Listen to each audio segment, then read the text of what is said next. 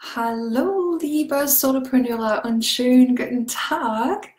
Ich bin heute einen Tag früher dran als geplant, aber morgen habe ich einen VIP-Halbtag am Vormittag und einiges am Nachmittag.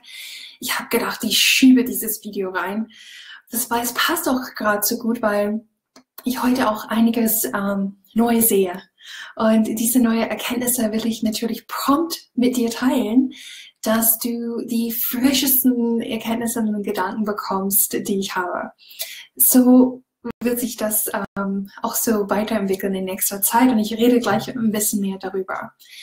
Das Thema des heutigen Videos ist eine Frage auf Englisch, nämlich Are you in the game or are you watching from the sidelines? Was heißt das auf Deutsch? Das heißt, bist du im Spiel oder schaust du von der Seite zu, wie andere spielen? Also ich war als junges Mädchen immer begeistert von Football, American Football.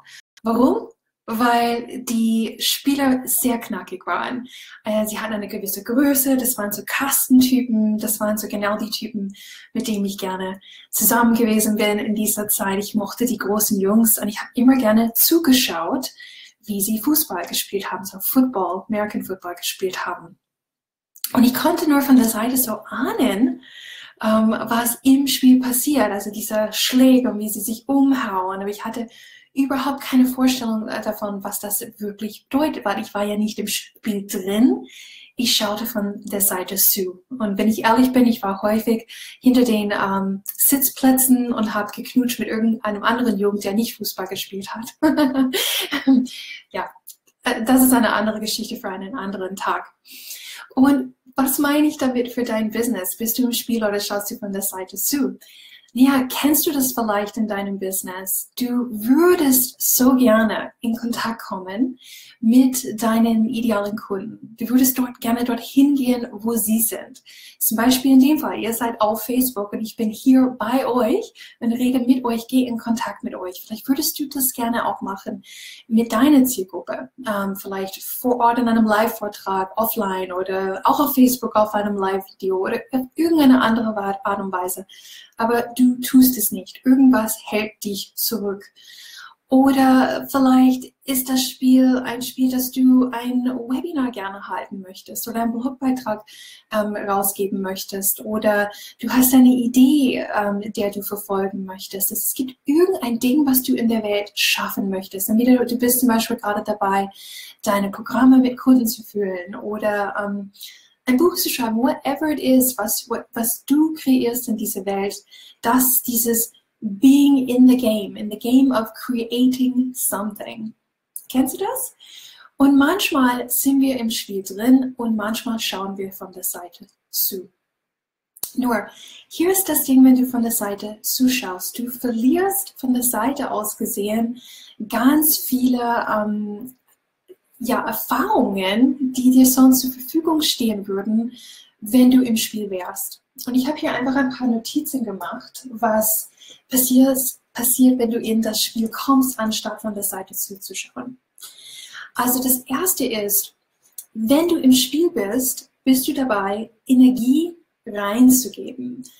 Und zwar nehmen wir einfach ganz einfach diese Facebook Live-Videos, die ich drehe im Rahmen der Thrive-Serie. Ich komme und ich gebe meine Energie, ich gebe es euch. Wenn du Energie gibst, kriegst du auch Energie zurück. Okay, was heißt das für dich, wenn du im Spiel bist, was auch immer dein Spiel ist? Das kann sein, dass du unter Umständen Feedback bekommst von deinen idealen Kunden.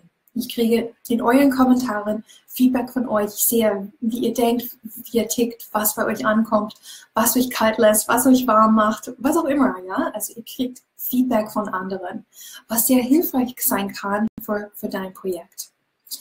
Und du kriegst Feedback von dir selbst. Ich gebe euch auch hier ein Beispiel, was konkret mit diesem Video zusammenhängt. Als ich begonnen habe, darüber nachzudenken, diese Thrive-Serie ins Leben zu berufen und es zu tun, ich habe gedacht, ich mache die Hälfte der Videos über Thriving im Business und die Hälfte der Videos über Thriving in dir als Solopreneur, also dein persönliches inneres Spiel sozusagen. Und im Tun habe ich gemerkt, irgendwie, ich fühle mich in die Richtung gezogen, mehr über Mindset zu sprechen, mehr über Bewusstsein, mehr über das innere Spiel zu sprechen, als über die Business- und Marketing-Themen, die ich zum Beispiel sonst vorher auf The Point gemacht habe. Und im Doing, im Going, im Gehen merke ich, okay, hier in diese Gruppe gehören die Mindset-Themen rein. Ich werde allerdings die Business-Themen auslagern in eine neue Idee, die ich heute übrigens mit Romy Widmer gesprochen habe, und ich werde gleich auch dazu kurz kommen. Das heißt, im Going kriege ich Feedback von mir selber, was sich richtig anfühlt, wo ich mich hingezogen fühle, was woanders vielleicht hingehört. Würde das alles nur theoretisch in meinem Kopf sich herumdrehen, was ich machen könnte und sollte und wie das ausgehen würde, ich würde nie dieses Feedback von mir selbst bekommen. Eine andere Art und Weise, das zu sagen, ist, ein geparktes Auto kann man nicht steuern. Kennst du das?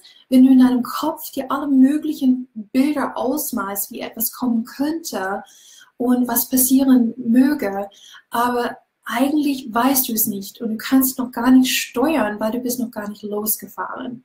Würdest du die Bremse lösen, auf das Gaspedal treten und nach vorne gleiten, würdest du auf dem Weg sehen, aha, jetzt möchte ich links abbiegen oder geradeaus ist irgendwie gut. Du würdest auf dem Weg Feedback bekommen von deinem Umfeld und von dir selber.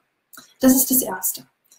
Energie raus, Energie zurück, das ist ein Vorteil von im Spiel sein, anstatt von der Seite zuschauen. Das Zweite ist, dass du auch wirklich überraschende Dinge zurückbekommst. Hier ist das Ding.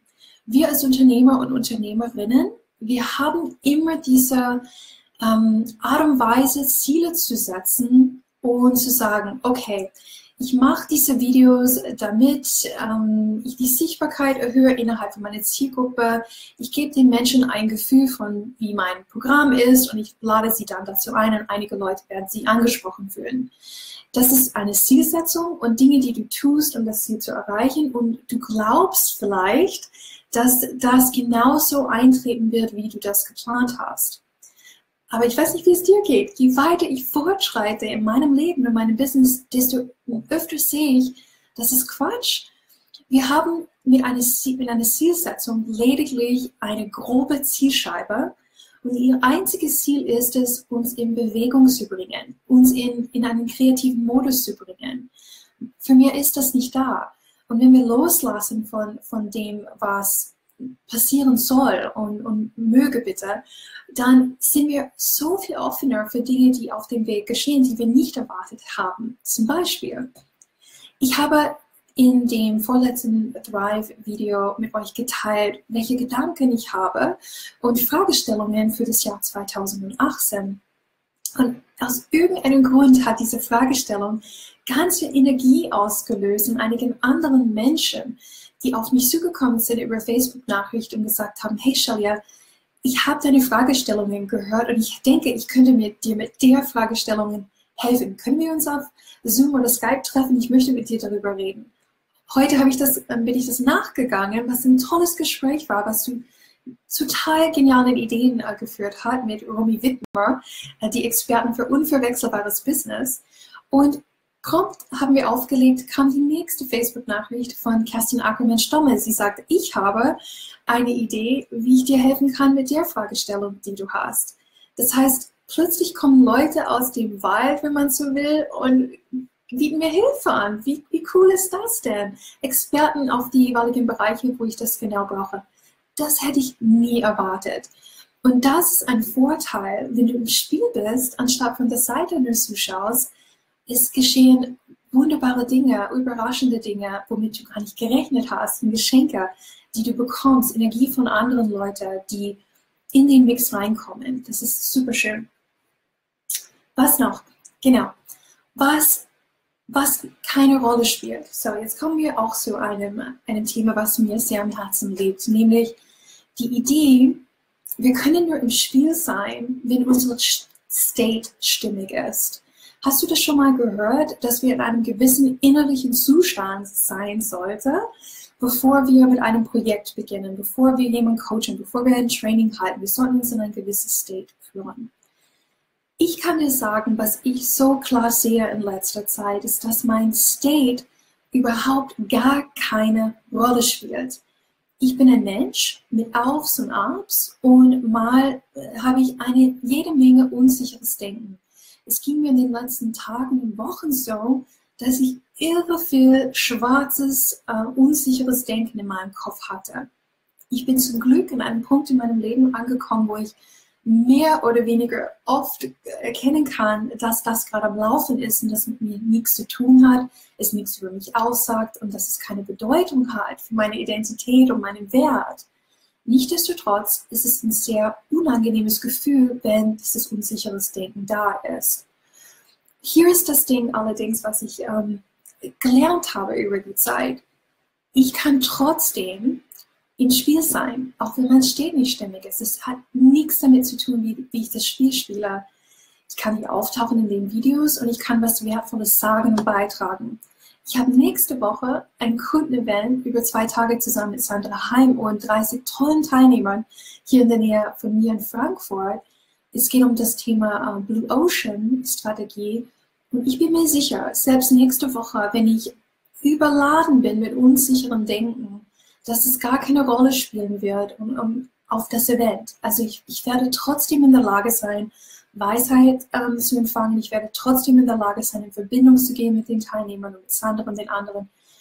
Also man kann im Spiel sein, unabhängig von deinem aktuellen State. Das ist auch eine wichtige Information, weil wir manchmal denken, wenn wir ängstlich sind, wenn wir Sorgen haben, wenn wir unsicher sind, dass wir Dinge nicht tun können. Und das stimmt einfach nicht. Das ist einfach ein Teil vom Menschsein, diese Gefühle zu haben. So, und ich habe mir noch eine Notiz gemacht dazu, nämlich I don't have to have a bigger game plan, I just have to know the next step. Was heißt das? Wir denken oft, dass wir nur im Spiel sein können, wenn wir eine große Strategie haben. Wir können nur im Spiel sein, wenn wir einen Plan haben, eine Struktur. Oder wenigstens glauben wir brauchen Klarheit. Ohne Klarheit kann ich nicht nach vorne gehen. Und tatsächlich ist eine Sache, die fast, ja, ich würde fast sagen, 100% der Leute suchen, die in Kennenlerngespräche kommen mit mir, was sie suchen, ist Klarheit auf dem einen Bereich oder dem anderen. Und ich verstehe das so gut. Ich habe gerne auch Klarheit. Es fühlt sich einfach reiner und besser an, wenn die Klarheit vorhanden ist. Aber auch im Zustand eines jeglichen Menschenlebens, wir haben nicht immer Klarheit. Was wir allerdings immer haben, und da werde ich ein total gewagtes Statement machen, zu 100% der Zeit, ist die innere Weisheit zu wissen, was unser nächster Schritt ist. Okay? Ich habe keinen Gameplan für nächstes Jahr 2018. Ich habe ein paar Fragestellungen, aber keine ausgefeilte, detaillierte Strategie. Aber das braucht mich nicht zu tangieren. Was ich habe, ist den Schritt, den ich jetzt gerade heute mache, nämlich im Gespräch mit euch zu gehen. Ich weiß, dass ich irgendwie bis Weihnachten 2-mal pro Woche hier auftauche mit euch, meine Erkenntnisse und meine Herzensthemen mit euch teilen. Mehr muss ich nicht wissen. Und da kann ich trotzdem spielen. Auch wenn ich nur meinen nächsten Schachzug kenne. Mehr weiß ich gar nicht. Und auch das ist für dich möglich. Du musst nicht den ganzen Gameplan haben, um im Spiel zu sein. Ja, das war das Thema des heutigen Tages. Was siehst du für dich persönlich drin? Bist du gerade aktuell im Spiel oder schaust du von der Seite zu? Schreib mir deine Gedanken und deinen Zustand und da, wo du demnächst sein möchtest, im Kommentarbereich. Ich würde sehr, sehr gerne von dir hören und ich wünsche dir eine wunderschöne restliche Woche. Wir sehen uns nächste Woche hier zurück online in der Gruppe. Bis dahin. Tschüss.